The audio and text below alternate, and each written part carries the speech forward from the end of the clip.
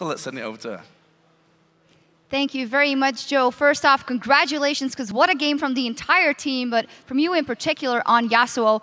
Talk me through how you guys were able to pull out the win, because after a great start, it went very much up and down.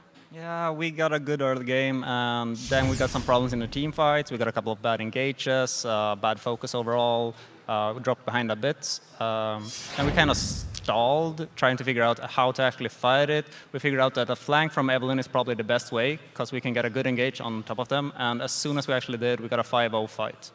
You absolutely did. Talk me through the matchup, Yasuo, Ziggs, and how it went as the game went on, because I think those are maybe both of your favorite champions right now. Well, they're my main champions at least.